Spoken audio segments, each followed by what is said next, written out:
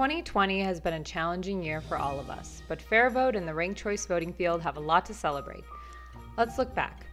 In February, the New York Times endorsed ranked choice voting. And overall this year, it was endorsed by 18 newspapers, and Fair Vote was featured in over 50 newspapers.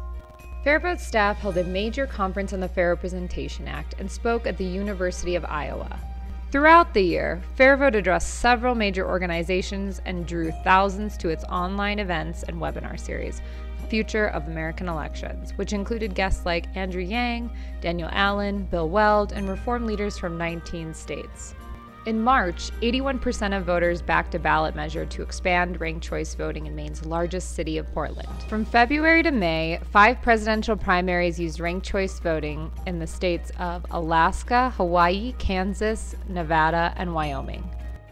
Some of the highlights include Fox calling ranked choice voting one of the winners of the Nevada caucuses, turnout more than doubling in Alaska, Hawaii, Kansas, and Wyoming, and over 80% of voters who supported losing presidential candidates had their backup choice counted. In April, Basalt, Colorado used ranked choice voting for the first time to elect their mayor, and Virginia's governor signed 2 local options bills enabling localities to opt in and use ranked choice voting. In Utah, both Republicans and Democrats used ranked choice voting to nominate candidates at their state conventions. As one Utah Republican said, ranked choice voting is such a no-brainer. Why would we ever consider multiple rounds when ranked choice voting is an option? In June, the American Academy of Arts and Sciences Commission recommended ranked choice voting and proportional representation as its top 2 reforms to improve congressional elections. And also that month, Hassan Minhaj dedicated a full episode of the Patriot Act to ranked choice voting. Important.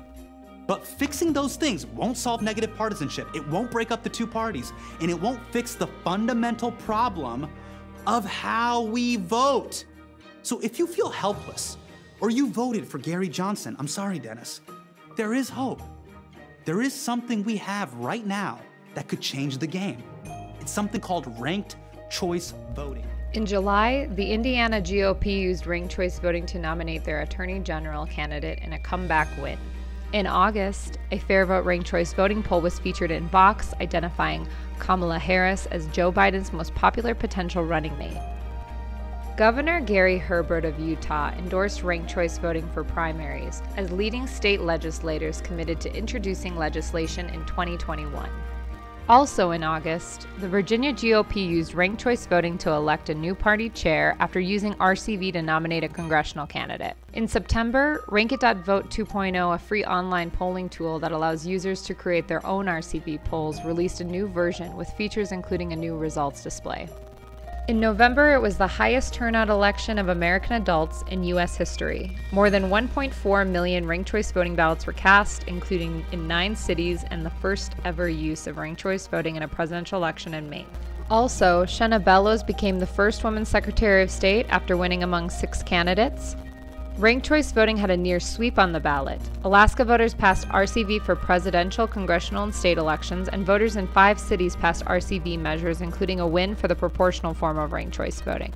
Fair Vote was a featured news source for statewide recounts and faithless electors. In December, Fair Vote's Monopoly Politics report was released.